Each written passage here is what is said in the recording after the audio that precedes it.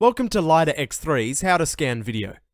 Once you have downloaded the Lidarx3 app, create a username and password and log in. Start by selecting the Lidarx3 app, then press the scan button.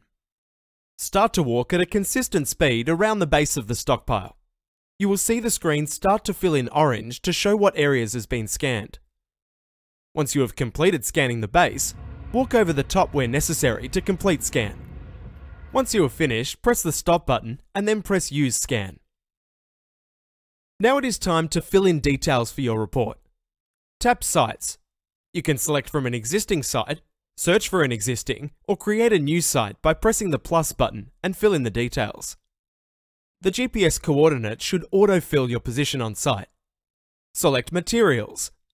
You can select from an existing material or create a new one by pressing the plus button. Don't forget to add a density if you would like it in tons. Type will autofill to stockpile. If you are happy with these details, click Submit to process your scan.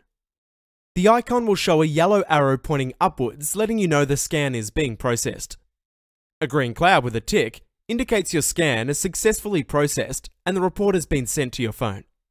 Your report will show all the information you have entered and the calculated volume of the stockpile.